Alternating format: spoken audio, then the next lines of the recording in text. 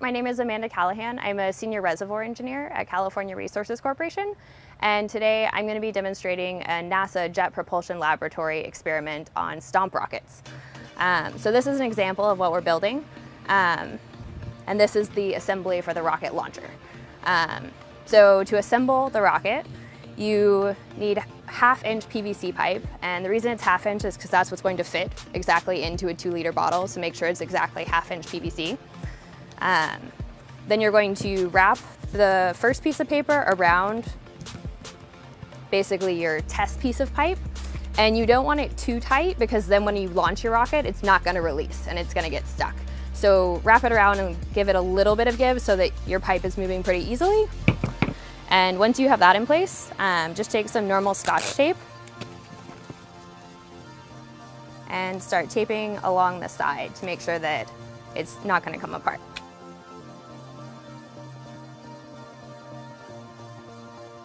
These are kind of templates that you have on JPL's website, which is at the bottom as well. And we're basically going to cut one of these into a cone, and that's where the cone in the top comes from. So depending on the design of your cone, you may want a more narrow cone, a wider cone. You can see how that affects the drag effect. And to do this, basically the middle of your flat side is going to be your point, and wrap around until you have as tight a cone as you want. And then the same thing here, I'm just going to put a piece of Scotch tape over it.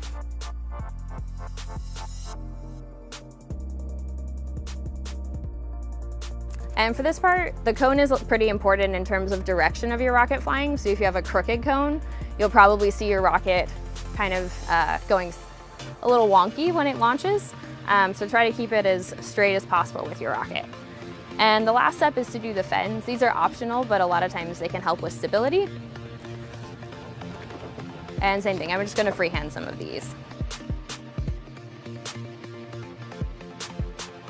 And there's no specific design for the fins. You can kind of do them however you want. Some people do triangles, some people do trapezoids. You can try different things and see how they affect your rocket.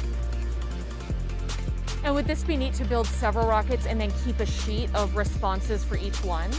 You can build separate rockets, especially if you have more than one child, or you can modify your rocket. So one thing that we like to do is if you notice that like your fins are causing a problem or your nose is causing a problem, take that part off and just replace it with something different.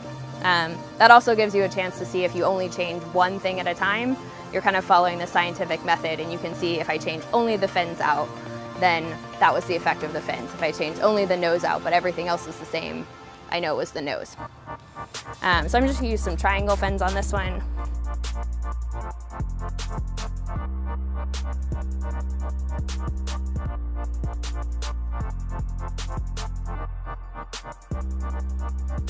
So now, because I haven't taped the pieces together, I kind of have a 6-fin design. So we can try that one, and then depending on how that works, I may want to tape them together, switch to 3 fins, but it gives me lots of options. So now I've got 2 rockets to test. So I'm going to set those to the side, and I'll talk about the rocket launcher assembly.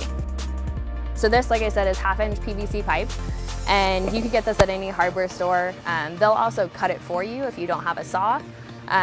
So the instructions on NASA's website will tell you how long all the pieces should be, but total you need about 5 feet of half-inch PVC. So I went ahead and pre-cut these and labeled them with the piece numbers so I know how to assemble it.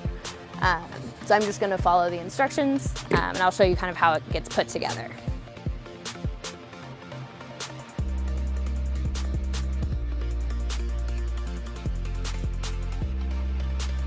And with these, you want to make sure they're as tight as possible. You don't have to glue them together, but any gaps for air are basically going to make your rocket lose power, because we're going to launch all the air from the bottle in here to the end of our rocket. So if any comes out, it's probably not going to work as well. And you have to put caps on anything that's open that you aren't going to be launching the bottle or the rocket from. So these 2 are the ones that get caps on the bottom. If you don't have the caps, you can also duct tape them, and that'll probably work as well. Then we're going to take a 2-liter bottle, try and get the thinnest plastic you can find.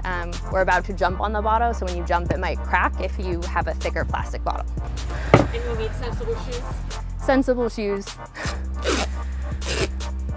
So all I'm going to do is kind of put a tiny bit of the bottle on top of the pipe and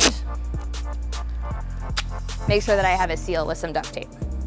So for this part, you really do need the duct tape because we're about to put a lot of pressure on this joint. And just try and make sure you get it as smooth as possible to make sure it's a sealed joint. Okay, so now we have the rocket launcher assembly. When we're ready to launch, I'm basically gonna put my rocket onto here and jump onto the bottle. So now that we have our rocket launcher set up outside, a couple safety things. You wanna make sure that everyone has safety glasses on because these are gonna take off really fast. You also wanna make sure if you're pointing the launcher out instead of up that you don't have anyone or cars, people, pets, anyone kind of downstream because they can go several hundred feet. So after that, make sure everyone's on this side of the bottle. You can load your rocket and make sure again that it's loose and it's actually gonna take off. And when you're ready, jump on the bottle with both feet.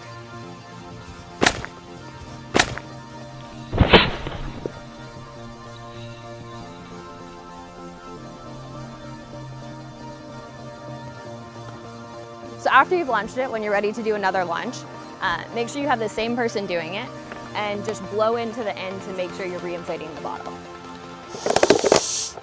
And you'll see that it reinflated, it's not cracked, so I can use this bottle again. So now I'm gonna try my other rocket.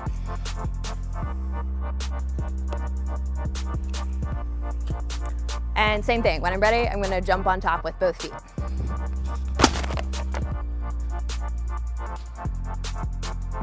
So you can see both of my rockets had a kind of different action. So this one basically went straight up. This one with my trapezoid fins basically spun off to the side, but both of them went super high. And this is kind of a reusable, so I can keep changing my design, adjusting my launcher to get kind of the effect that you want. If you're interested in learning more about energy and the benefits of oil and gas in California, you can find out more at poweringcalifornia.com. And if you're interested in CRC and what we do, you can visit crc.com.